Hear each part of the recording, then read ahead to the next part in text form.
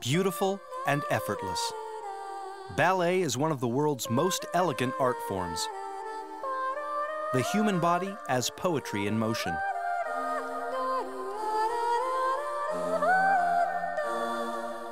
Achieving and maintaining the artful illusion of ballet is all important, but it's just that, an illusion.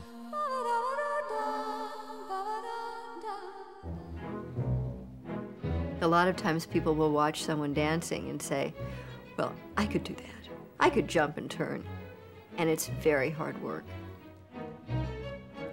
You want an audience to enjoy what they're seeing. You don't want them to see the work in it. You want them to see the beauty. So every time you go out on stage, it's your challenge to make the audience think that what you're doing is not work, that it's easy, which of course it's not.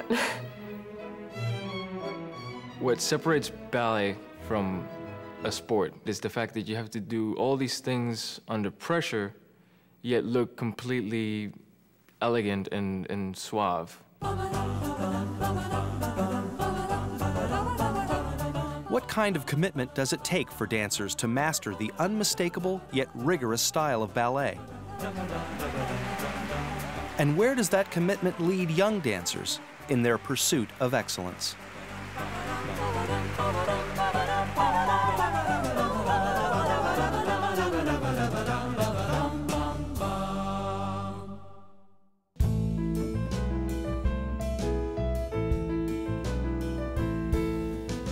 The School of American Ballet in New York City teaches the art of ballet to about 300 boys and girls from the ages of 8 to 18. The school is one of the most prestigious ballet academies in the world and produces professionals on a regular basis. Back, mount, soft look and... Students begin studying at a young age for the simple reason that they have to. Effacé, écarté, au second, écarté.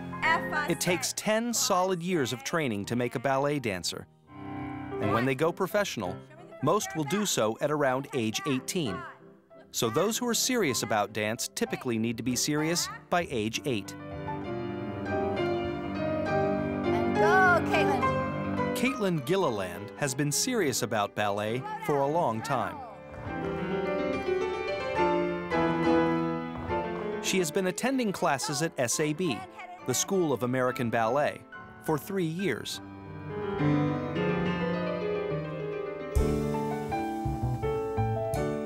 Caitlin comes from a ballet family. Her mother danced with American Ballet Theater.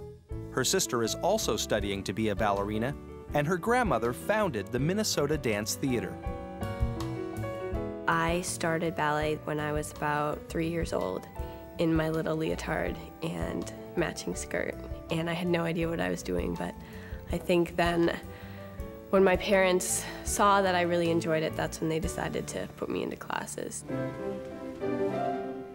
David Protus is a newcomer to SAB and has been attending classes here for only a few weeks. Even though he's a new student, David has been chosen to be a part of the advanced boys class. He won't be ready to launch his career for at least another year. Here's David. I started dancing just around the house. Usually my productions included some sort of prop, whether that was like a stick or like a shawl or something. At Boston Ballet School, I was the only boy in the classes, so it took some getting used to, I think. But I think the fact that I was passionate about it and that I loved it sort of you know, canceled out the fact that it was at first a bit daunting to be in a big room with a bunch of girls. I thought that coming here would give me an edge to my dancing.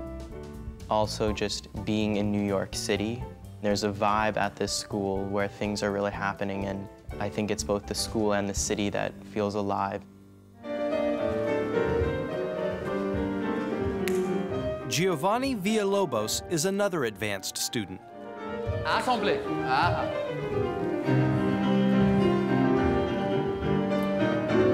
He is nearing the end of his formal training, before hopefully landing a career in professional dance. I don't come from a wealthy background. I couldn't have possibly come here on my own. The school helped me come here and study. Giovanni said to me once, I'm a little poor kid from Puerto Rico. We have no money, we have nothing. And I just want to dance the New York City Ballet. This is my passion. He has passion and he has desire. I started out when I was 8, taking class every Saturday. By the time I was like 9.5, I was taking class every day. And now it's progressed to the point where I have to take class every day from Tuesday to Sunday, and I have to rehearse for 4 or 5 hours every day. So, you know, it just gets harder and harder. These students are part of a modern breed of young dancers, highly trained and devoted to their craft.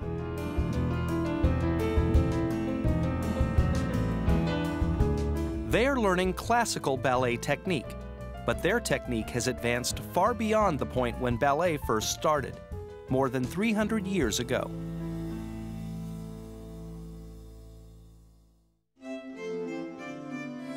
Ballet began as a form of entertainment for Italian and French royalty, when members of the court would put on a show for their kings and queens.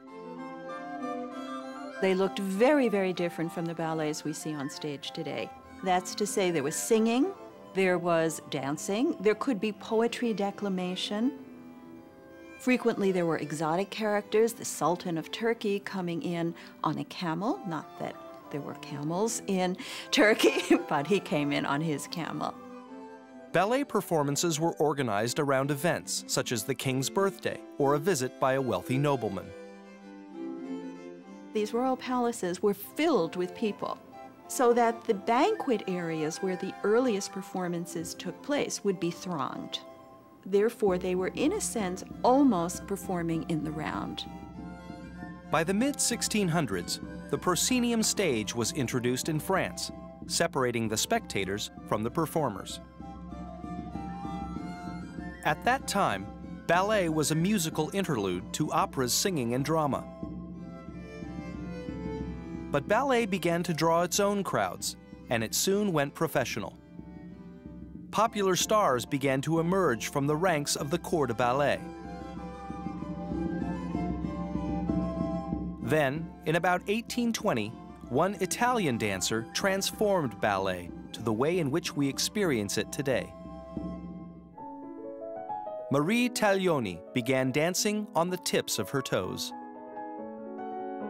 She was able to go up on point, to linger on point, even on one foot, and to maintain an aesthetic image. And in her case, it was this girlish, almost virginal, chaste image, wearing white or pastel colors. And when she rose on point, it really did seem to people in the audience that she had entered an enchanted land.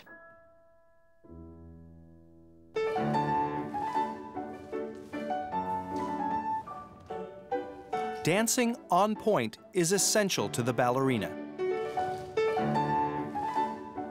It differentiates modern ballet from modern dance, which is often danced barefoot. Even before ballerinas started to dance on point, the French had established 5 positions of ballet by the end of the 17th century. The 5 positions mark the beginning and end points for all movement in ballet. Plie 1. These 5 positions are still considered the cornerstone of ballet, and they provide a universal foundation for ballet technique around the world. All right, we'll do it again. And plie 1. Bend your neck. Don't look down. And bend. Bend. And up straight. And hold. Kay Mazo looks for the correct form of each pose or movement. Again, to the bar. 1. All the way down to supporting leg. Bend and tendu side. She danced with the New York City Ballet for nearly 20 years and now teaches at SAB. Again. Caitlin is extremely long and powerful. And when she stretches from her arm here and the leg and back to arabesque, it seems it's, almost a football field. But the mastery of technique alone is not what makes a dancer good or great. You can have dancers who are very good in the classroom and learn to do all of that, but then you have to have something else. And Caitlin does have that. That something else can't be taught by any school, yet it drives everything. I don't think you can become a dancer if you don't have a passion. You have to put in everything you got in the most formative young years. And so you have to sacrifice. And when you learn that from a young age, you better have passion. You better love what you're giving everything up for. When Caitlin suffered an injury and had to sit out her daily regimen of exercise and practice, she realized how committed she was to dance. If my injury did anything for me, it showed me that it's not so much that I want to dance, but that I have to dance because there's really nothing else that I would want to do. There's not another option for me.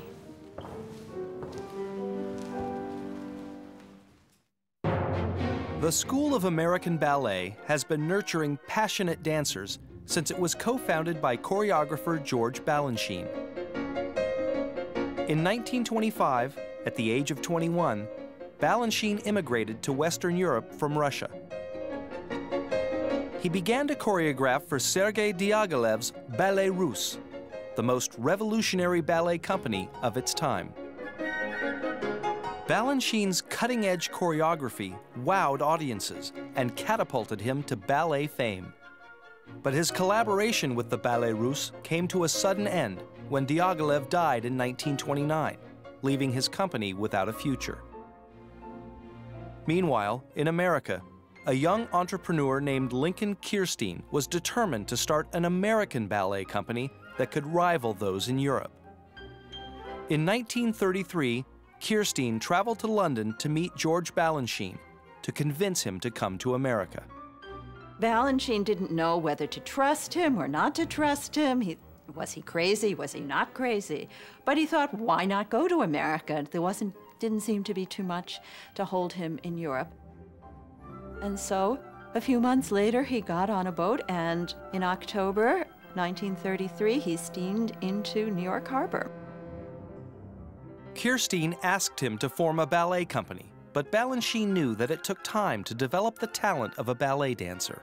And Balanchine said to Lincoln, but first I need a school because I need to grow my dancers. I need to find them and teach them and train them, and then I can have a company. The dancer's career is short. People don't dance for 50 years. So you constantly have to have new dancers, and Balanchine wanted them trained in certain ways. In the bustling environment of New York, Balanchine pursued a different kind of ballet style. Key for Balanchine was the way in which music was closely linked to movement.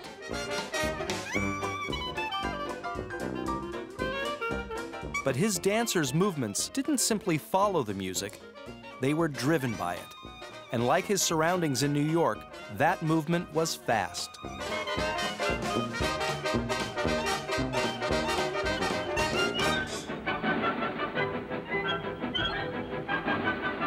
Balanchine, he opened a new highway to how to dance brisk, fast, clean. They had so much passion and soul in those ballets. Plus, they were moving so quickly, and that's what was so fascinating.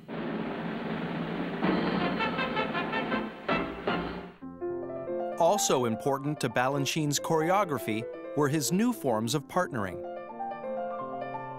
Those ballet duets that he wrote, the pas de deux, were as inventive as anything anyone had done in dance up to Balanchine's time, and are still being performed to this day. The originality of the partnering is almost unbelievable. Balanchine was really the person who advanced it and explored it. Where did it all come from? It just came.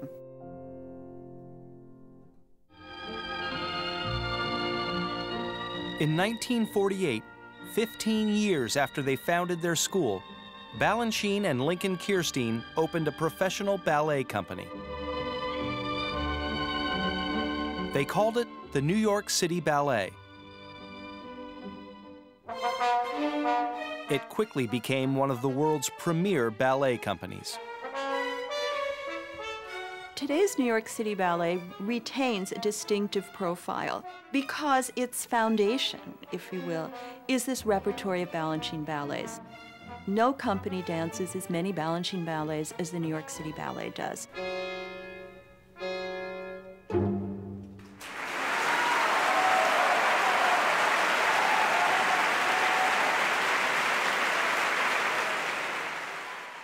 You can come into fifth, all right?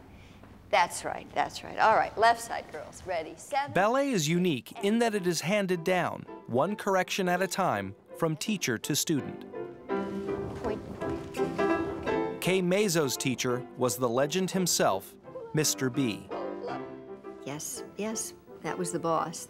He wanted to dance his ballets, his extraordinary choreography. I knew him when I was 9 years old. We had something called a special class, and there were about 10 or 11 of us girls in that. And if you got into that class, you almost knew you were on your way. You worked with him every day. He was a genius, and I had that extraordinary time with him. Peter Martens also started dancing young in Denmark. My sisters were auditioning at the Royal Danish Ballet, and they brought me along, and I sat and waited, in the hallways, like 8 hours. And somebody saw me and asked me to point my foot. And I said, well, I'm not auditioning. And they said, well, no, but you're a boy. So I pointed my foot, and they took me, and they didn't take my sisters. And I was 7 or 8, and I really didn't like it much for the first 5 years. And then I met the teacher at the Royal Danish Ballet, who changed everything. And he made the ballet important, enticing. And that's when I, all of a sudden, began to love ballet. Peter Martens and Kay Mazo dedicated their careers to the New York City Ballet. In the 15 years that they danced together, Balanchine created some of his most innovative partnering roles for them.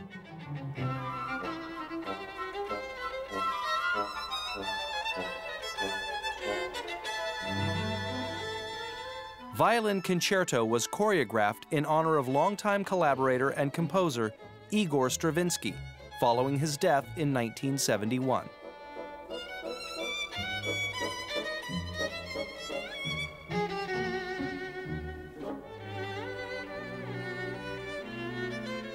There were some very difficult partnering movements there, and there was one in particular where I had to balance, and Peter turned me. I had to put my leg on his shoulder and turn around. And usually Mr. B would change things, but he said, no, I think this is what I want.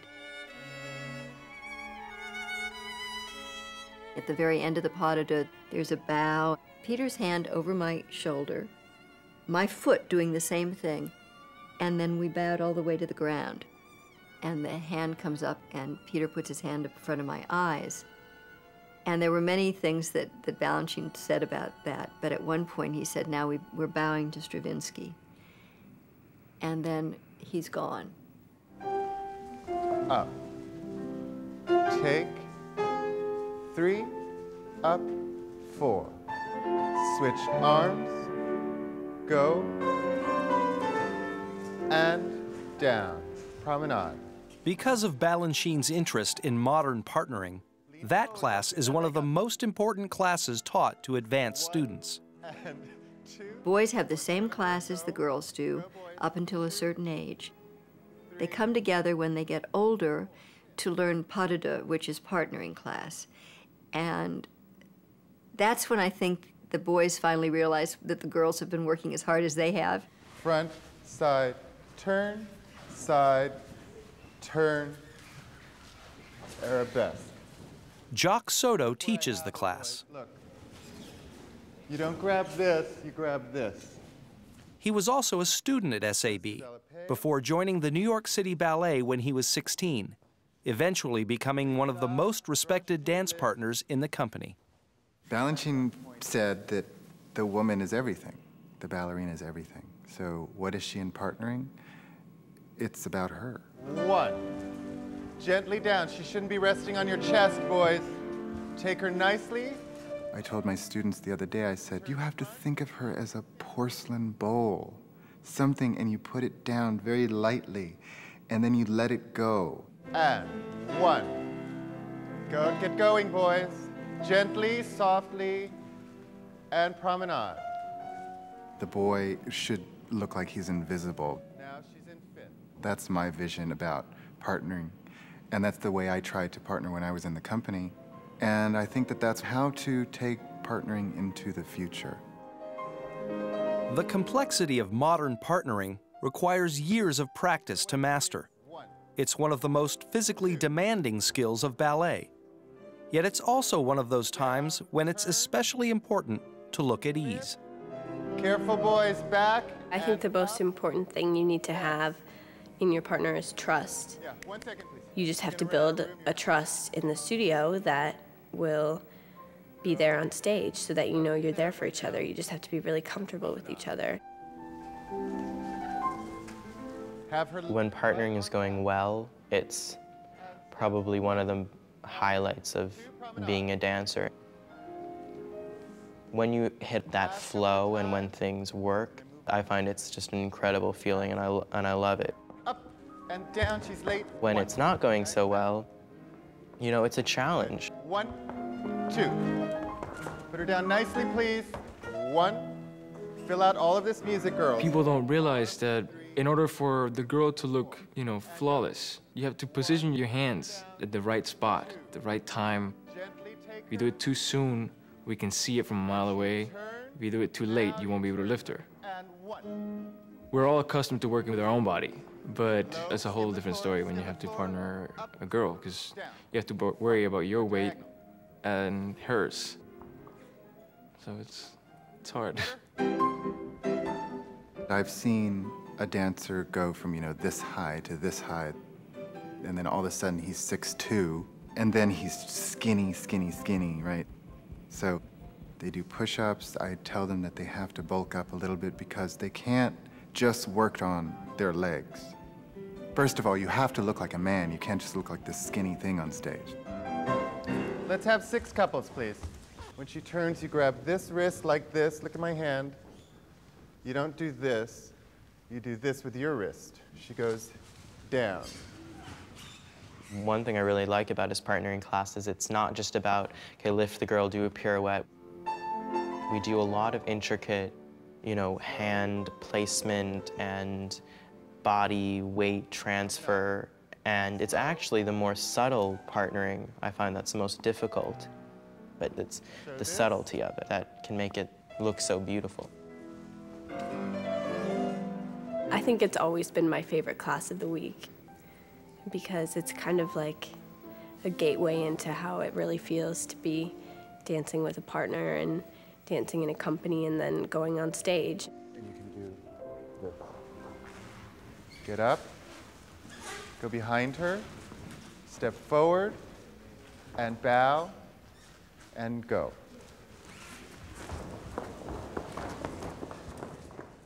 One go. Fast, Isabel. 4. Students rehearse for the year-end workshop, where the names of those invited into the New York City Ballet will be announced. It's a very exciting time for our students. They all want to perform and participate, and they do.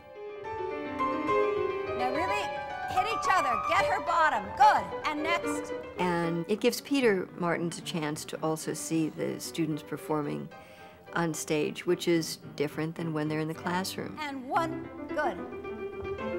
Shoulders down long. As ballet master-in-chief of the New York City Ballet, Peter Martin selects fewer than 10 of the 50 advanced students from the school to become apprentice members of the company. There's a lot of variables. First of all, how many dancers' bodies can I absorb at the New York City Ballet in any given year? Last year, I think we took 7 or 8. Sometimes we take 4. Keep going, better. Both Caitlin and Giovanni are dancing featured roles in 2 of Balanchine's best-known ballets, Union Jack and Serenade. It's just a beautiful part, and Balanchine, you know, he choreographed it on students, and so I think when he made it, he was very mindful of the stage that students are at, because it was for students to kind of mature into ballerinas.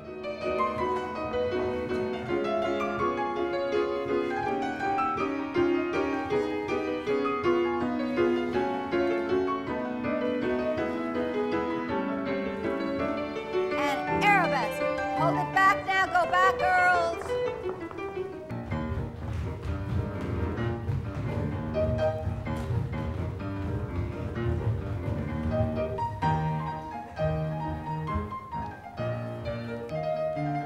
To be considered to have the ability, I mean, for the teachers to say, yes, he can do this, was an honor to me. The role is amazing because it's a happy role. It's one of those roles where you can really get carried away. You don't have to bottle everything and be elegant. You can actually, you know, have a smirk on your face and have some fun.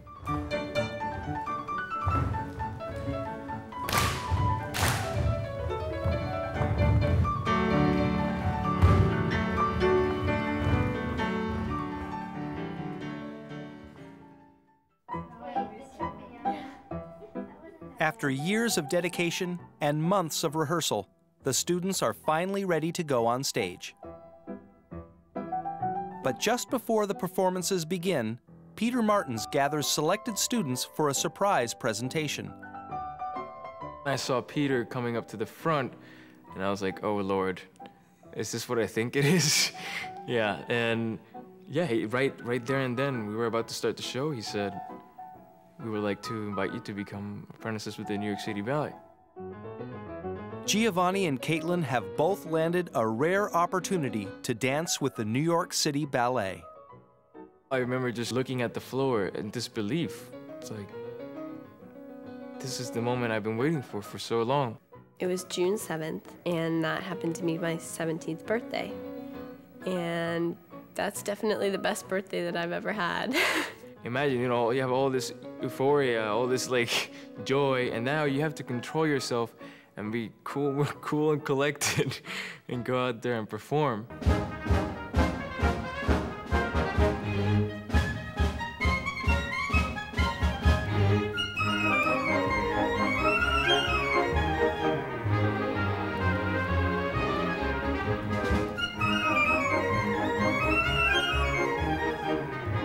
All I could remember was just that I danced. I just remember starting and finishing and just the amazing feeling of knowing that I had made it. It's one of those nights that's kind of surreal, I think. And dancing after that was probably the best performance of my life because I was so happy. And I think I cried a little too. I remember the curtain going up and my first entrance and then my last entrance. But all throughout, it's just a piece that really kind of transforms you, I think. And I felt like I was becoming a ballerina when I put the costume on and when I did that ballet.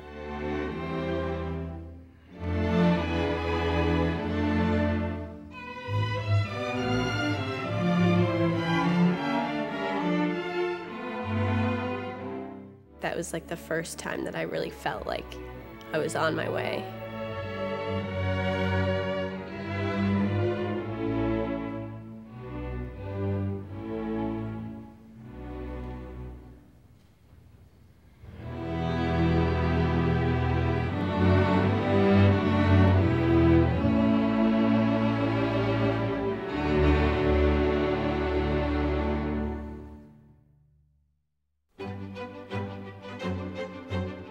Lincoln Kirstein and George Balanchine created the first major ballet school and the most important ballet company in America.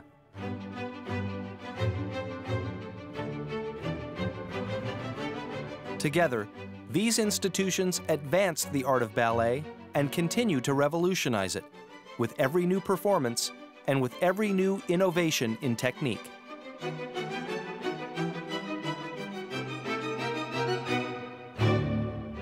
The legacy of Kirstein and Balanchine lives on in the dancers whose lives have been transformed by a lifelong commitment to ballet. You just have to go for what you want, because tomorrow it might not be there, you know? And if it's not, that's okay, but today I have dance, and that's what I love to do, so I'm gonna do it with all my heart.